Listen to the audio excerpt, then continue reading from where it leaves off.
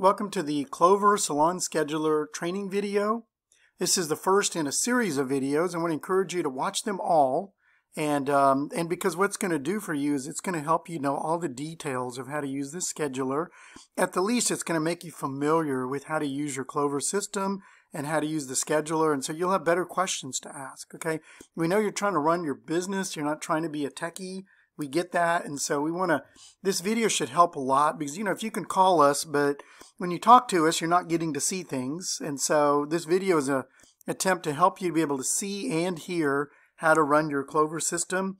And, you know, take your time. I encourage you to just get a cup of coffee or something and just enjoy this time. It's going to be a little bit informal. I think it's probably better just to spend the time on the questions and make it a little more conversational. So let's just get started, okay? So before we begin anything, I want to tell you some of the features of the scheduler, okay? It's going to let you do your appointment scheduling. Obviously, that's what a scheduler is for, you know. And the scheduling is going to include the ability to send out reminders for your customers. It's going to let you handle all of your online scheduling needs for your customers, where they can even leave a card on file for no-shows or for if you just want to charge them immediately at the time of the booking.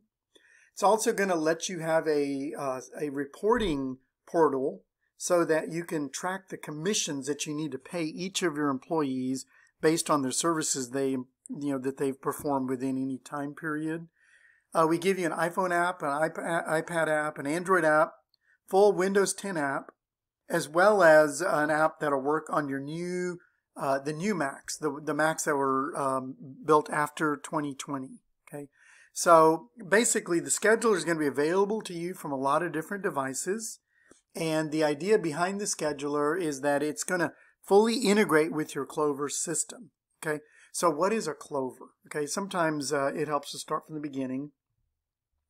The Clover is the device that you purchased, but it's also a back end where you have a common inventory, common customers, common employees, and common orders for any Clover app.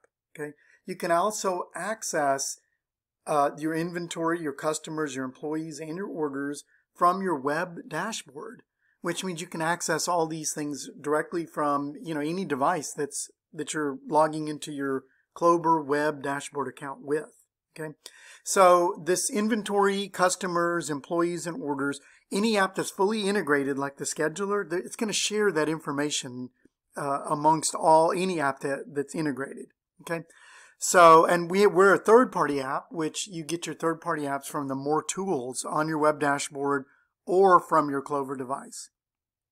Okay, at the bottom of your Clover, you've got a home button, a back button, and you've got this other little square box which lets you see all of your open apps, so you can just swipe them away if you need to. Okay, your home button gets you to see all your apps and be able to work with them.